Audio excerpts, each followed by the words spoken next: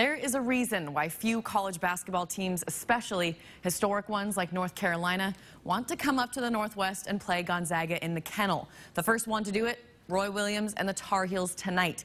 And they were reminded of that exact reason very early on. Sold out McCarthy Athletic Center. No surprise, but this place got loud right off the bat. Get it into Filip Petrusev down low, NBA spin through the contact. He had 20 tonight, but the player who had the Kennel going berserk all night, Corey Kispert. Transition three, Drano. Zags go back and forth with the Tar Heels, but UNC has struggled on offense this year. They turn it over 12 times. Joel Ayayi up to Kispert, finds some air, lifts off, and throws down. This place was wild. Zags go up by 14 in the first half, but more from Kispert. The drive, the crafty finish, and the flex. Second half, North Carolina's Garrison Brooks goes to work down low. He finished with 16 points to lead the Tar Heels, but they never got closer than 7 points from here on out. The Zags shoot 60% on the night.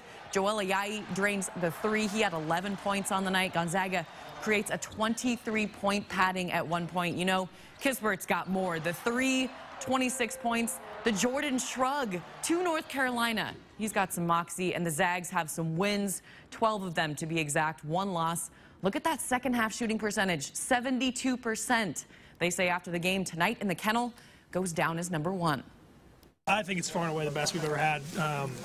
The noise, the energy, the hype, people staying, a lot of seniors and juniors who haven't been in the Kennel in a long time sticking around and kind of reliving their freshman year. It was pretty cool. Every win against North Carolina is a good win, like wherever, whenever, however they look. So, I mean, it's huge for Gonzaga, for, us, just giving us confidence.